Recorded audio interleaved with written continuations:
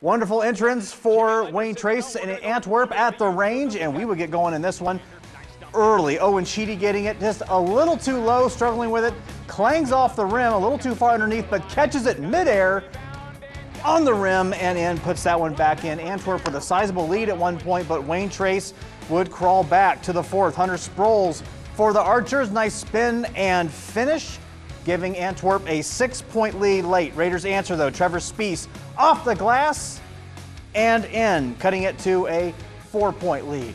Now Kyle Stoller getting the nice pass. The freshman scoring underneath, cutting the lead down further. Now only 90 seconds left. Ball poked away. Sheedy getting the lead pass, finishing at the rim, giving the Archers a 2-point lead. Now final seconds in this one. Trevor Sin getting it 24 feet for the win and got it. Wayne Trace upsetting Antwerp, shocking the #1 team in the state. 714 days since Antwerp has lost a regular season game. They've now 41 wins in their last 44 games by a combined 7 points, which is how many points the Raiders are from being unbeaten this season. After the game, Wayne Trace head coach Jim Linder caught his breath, and Aaron Matthews has more from the range.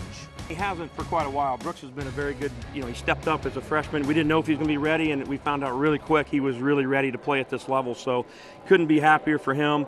Learned a lot this game. Each game he gets better, he gets stronger. And came to the huddle one time, had a bad play, and he picked his head up and he fought through it, and he made the ending play for us. So real proud of our freshman. You have to be so pleased where your ball club is right now 9-3 Sure. with this win tonight, and a boatload of confidence going into that second half of the season. We do. When you have a young team, sometimes, like a week ago Friday night, we let one go. We missed some free throws, so of course you work on that all week long, and you try to improve on what you do. But this team's getting better weekly, and that's a good sign for us.